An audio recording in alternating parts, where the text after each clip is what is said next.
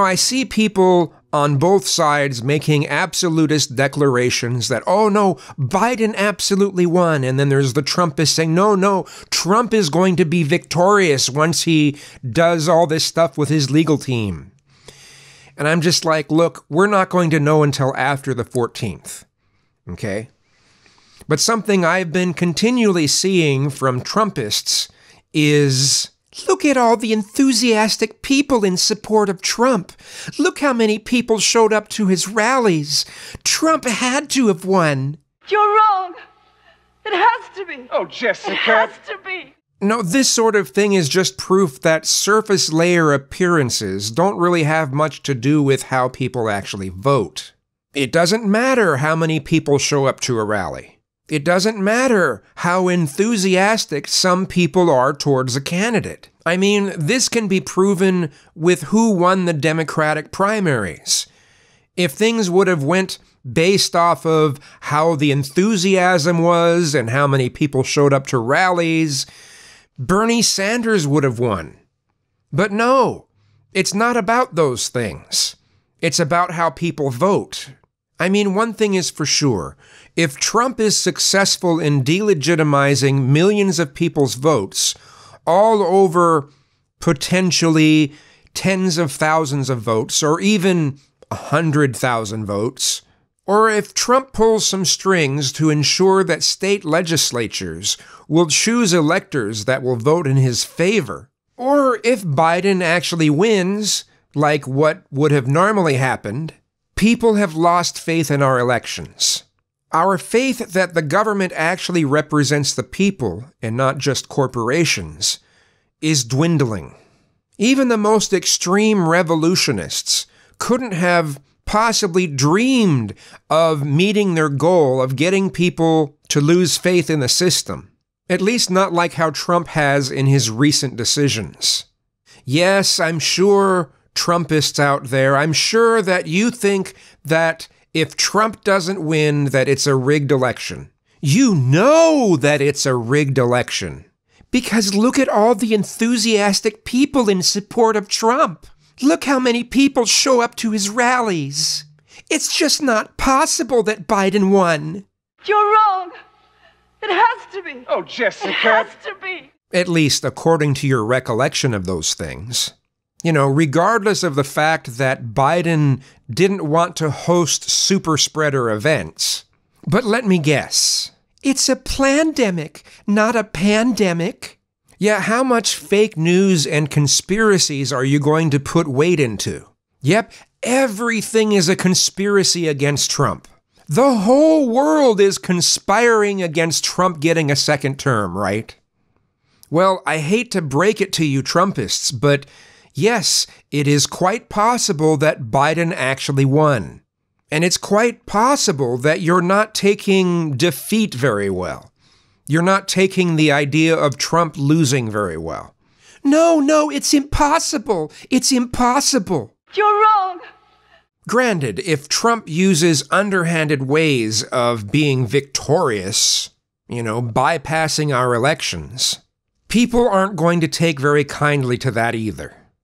It's kind of funny how so many people on the right are declaring that a democratically elected candidate is a stolen election. And then they turn around and support quite literally anything to reverse the results of that election, no matter how underhanded. Yep, the voting machines, the counting machines are socialist. They were used in socialist countries, and therefore those machines are socialist. Or the people running those machines are socialist. Because, that sounds so much more rational than Democrats yelling, Russia, Russia, Russia! If Trump said that he alone has the right to declare who won the election, his sycophants and cult followers would go right along with him.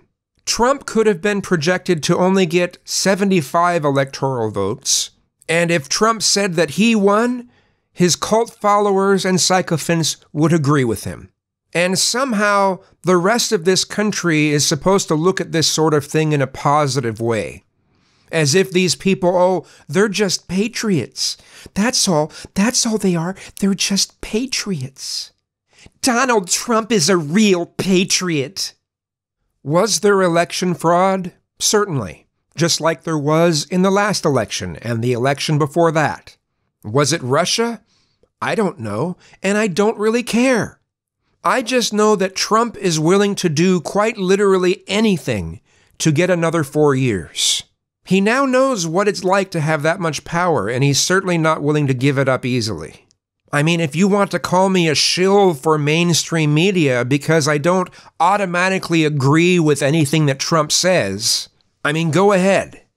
I'm trying to prepare myself for whichever way this goes. I mean, I'll obviously be upset if Trump finds a way to steal the election, but I'll deal with it. I'll accept it. Having said that, I certainly can't say the same thing about most people on the left. We'll most definitely have rioting beyond anything we've ever seen if Trump steals the election. You know, especially if he does it in a way where he has his say in who the electors are. You know, if it ends up going completely against the people's vote, yeah, people are going to be pretty pissed off. I just want there to be an answer instead of everything being in limbo. I can't really truly prepare myself for both scenarios simultaneously. It's driving me insane, and I'm sure that I am definitely not the only one who is being driven insane by this. You know, I had hoped that this would be a clean election, but seeing how things have turned out and what Trump's sycophants have been acting like, I don't think it would have mattered if it would have been a clean election. Trump would have claimed it's a fraudulent election no matter what unless he won, just like he said many months ago. You know, if he doesn't win, well, I guess it's fraud. You know, in his mind and in the mind of his sycophants, he can do no wrong. Everything he does is tremendous, is great, is perfect. Trump is infallible. So anything pointing out that he's not infallible is considered fake news. And his sycophants will repeat that over and over again, no matter how ridiculous they look. If Biden wins, Republicans will say, oh, this is the end of the republic, like they've been. And if Trump wins, Democrats will say that this is the end of democracy. This whole thing sucks.